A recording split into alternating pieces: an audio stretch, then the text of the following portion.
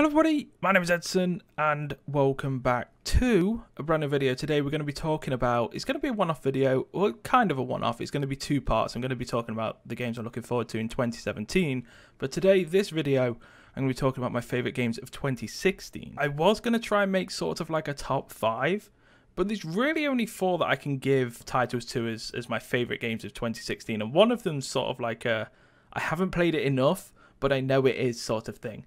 And then there's just a load of games that I haven't had time to play that I know are going to be good, that I'm pretty certain I'm going to enjoy, which I'll sort of give honourable mentions to at the end. To kick things off, I'm going to talk about Battlefield 1. Now, Battlefield 1 was one of the games that came out relatively close to the end of 2016. It's one of the games that, or the game out of the 4 that I've chosen that I've put the least amount of time into. I sort of only put a bit of time in November into the game, but it sort of re-energized my sort of like passion for the franchise a little bit. Sort of fell out of love. Battlefield 3 was the last one that I really sort of was playing a little bit. Bad Company 2 I think was the pinnacle.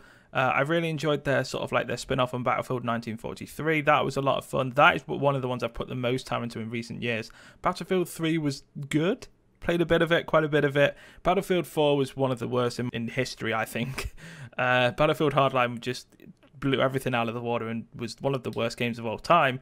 Battlefield 1, they came back and they went to World War 1. Or I thought this was it. This was the last chance they had to get me back into the series, and they've done it. They've managed to do it. All of the game modes don't feel sort of as sluggish and slow as before. Like, they still feel very fast paced, even though they're some of the biggest maps. I think the biggest maps that they've ever had in any Battlefield game. Like, all props to them for that. As little as I've played, I've really enjoyed it. And I know as things settle down into January, I'm gonna be kicking a lot more time into that game. It's definitely one of my favorites that was released in 2016. I would say it's probably around its 4th/joint 3rd, which brings me nicely onto my 3rd choice. Now, my 3rd choice is going to be a little bit of a controversial one. This one is Firewatch. Now, Firewatch is a first-person mystery adventure game developed by Campo Santo, which is a small game development company based in San Francisco, California. Now, they created this game, Firewatch, which I honestly, it's one that I've been following ever since it was initially announced. I think it was maybe an E3 or something. I can't really remember, but I was following it for a year. They were slowly releasing footage, and it released early of 2016, and it's one of my favorite games. It lived up to the expectations for me. A lot of people don't like the ending, and I know a lot of people that watch this that have played it will comment in the comments saying they don't like the ending, and that's perfectly fine. To me, I liked the ending, and I thought it was good, and I thought it was sufficed. Like, it was good. I enjoyed it.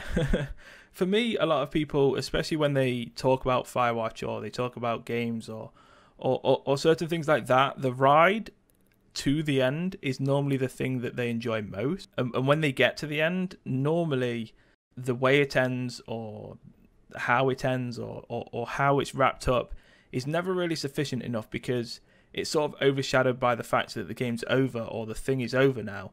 Whereas for myself with Firewatch, and I know a lot of people will say, well, yeah, that is the case, but the ending really wasn't that good. For me, it was. And as much as I enjoyed the ride, as much as I thought, oh God, it's over now, like, this is it, like, they've told me all of the story, I've completed this game, I still really enjoyed it. Really, really enjoyed it. For an indie game, one of my best single-player indie games I've ever played. Visually, it's just outstanding. The sound and the music is one of the best I've ever heard in any game. The voice acting is superb. The writing is amazing. And if you add all of that together, I just don't see how... Well, I do see, because everyone remembers the ending of games, of single-player games. You always remember the endings, and everything, it seems to get judged by the ending.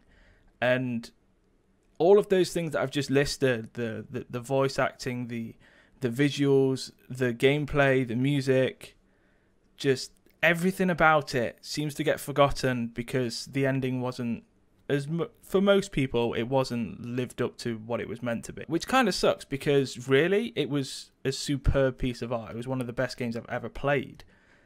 So, yeah, that's my controversial one. I really did enjoy Firewatch. and I would throw it up there as number 3 in my favourite games of 2016. I've gone back and played it about 3 or 4 times since. I just love it. It's such a good game. Now, number 2 is one that I have sunk a lot of time into when it initially came out. I had a sort of break on it because it was one that I actually was recording on my YouTube channel, and I sort of fell out of love from recording it but not playing it. It's Stardew Valley. Now, this is a game that was released early 2016, and it was updated with a 1.1 patch, which added loads of new things late 2016, and they're even bringing out stuff like multiplayer in early 2017, and there's just so much content being developed. And one of the big reasons why I was initially drawn to this game was the fact that it's a farming game, something I love. It's an indie game for one, and it's developed by one person. One person makes this game, just one person, and this guy has sold millions and millions of copies. It's one of the best games of 2016, and for most people, it is the best game of 2016. It's up there for me as number 2, 100%. It's just amazing. There's everything about it. It's the game has got so much, and it's still being developed. Like, there's still stuff being thrown into this game. It's not the finished product. It's not, that's it, I'm never going to update it. He's constantly updating this game. There'll come a point where he'll stop and he'll work on some other stuff, and the updates will sort of like slow down. But I think that's when he hands it over to the modding community and they carry the game on. This game is just, if you like any sort of micromanagement slash, it's sort of like SimCity mixed with sort of elements of like dev tycoon games and sort of like weird games, like it's just a whole mix of loads of different things, and it's just it speaks to so many people, especially like a lot of people say it's like the Harvest Moon sort of like follow-up game as such, and he did draw a lot of inspiration from that. But for me, it's its own thing, and I just can't get over how addicting this game is. And I haven't put a lot of time into it in recent months, and it's something that I've constantly been planning to go back to, but never really found the time. But it's one that once I do go back to, I'm just going to sink so much time into it. It's going to be tens, dozens, hundreds of hours back into this game, especially with all of the new content, and especially with the fact that I didn't explore everything there was to start off with. There's a lot more to this game than I've personally played, and there's a lot more to this game than most people have played. And it's just such an addictive game, and it's something that, especially now they've introduced the 4 different places that you can start at, there's so much more replay value to it already. It's just insane, and I can't wait to see where this game goes in the future with the guy that's developing it. And eventually, as I probably am guessing, and I think a lot of people are guessing, he'll eventually hand it over to the modding community and see where they go with it. And last but not least, my favourite game of 2016. I think a lot of people will be able to guess this, especially if you follow me on streams. Like, if you follow my streams, you follow me on Twitter, and just generally I've spoken about it on YouTube as well.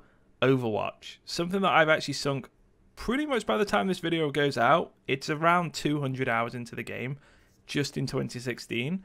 Now, obviously, the beta of this game and all of, I think the alpha beta, whenever it was like in development, they had all the betas and all of that.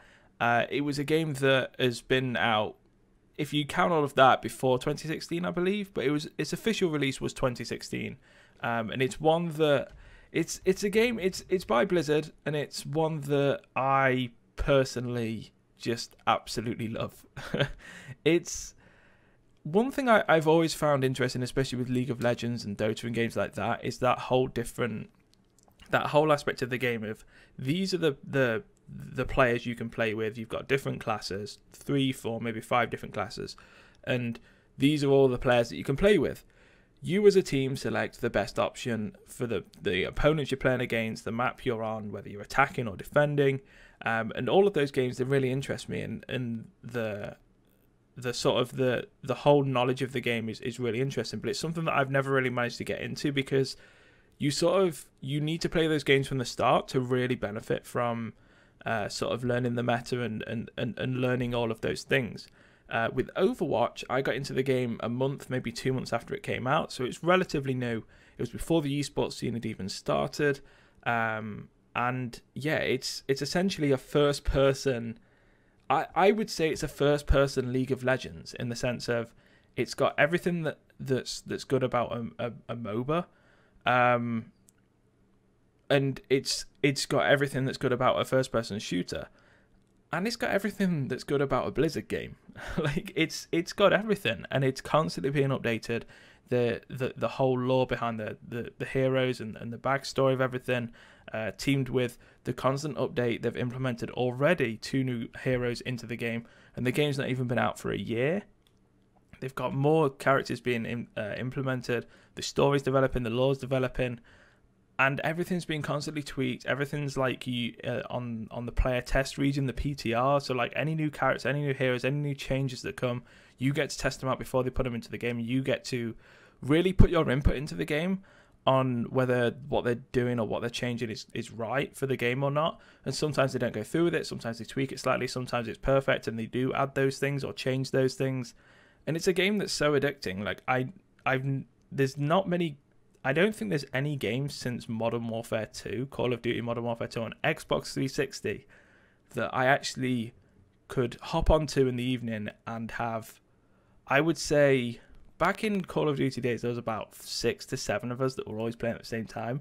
Overwatch now, I've got a solid group of about 20 people that play that game that I probably play with. Each and every one of them I play with at least once a week. It's insane. It's so popular. I know so many people that are playing it. I'm addicted to it. It's such an awesome game, and I can't wait to see where it goes to in 2017. I guarantee at the end of 2017 I'll be echoing the same words, and I'll want to pick it for my favorite game of 2017, even though it wasn't released in 2017.